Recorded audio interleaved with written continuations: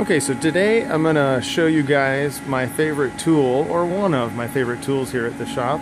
This is the Omax Water Jet, and first up we're going to cut this 3/4 inch aluminum piece. It's 6061 aluminum, 3/4 inch thick, and I've been given a drawing from one of the smart guys here in the shop, and we're going to transfer that over into the computer. I've already laid it out and nested everything into the cut program, and filling the garnet tank, because the way the water jet works is not only with a high pressure stream of water, but it mixes with this garnet here from this garnet tank into the jet here.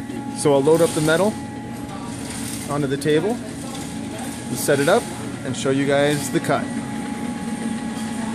Okay, so I have the material loaded on the table, and this is the actual jet nozzle right here. Now I'm going to flood the table to keep the splash down once it starts cutting, but I wanted to show you that. And I put this little plastic booby down to help keep the splash down as well. And then hit cut on the machine, and off we go. Now,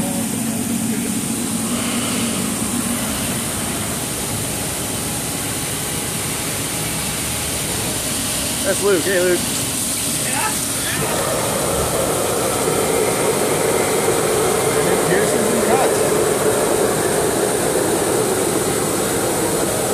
And once it pierces through, I'll lower the water down, and you can actually see a little bit better what's going on over there.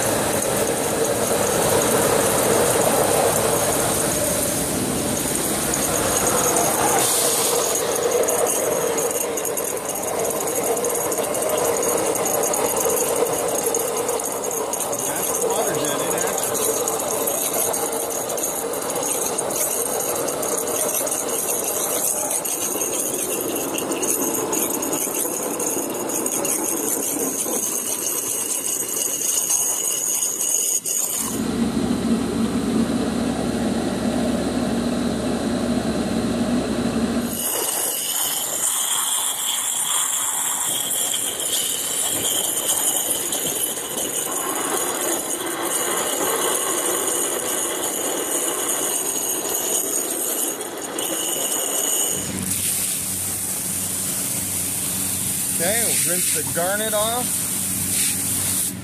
As you can see, parts cut. We'll get the metal off here and get the parts out and check them out. And here are the parts, the finished parts right out of the metal.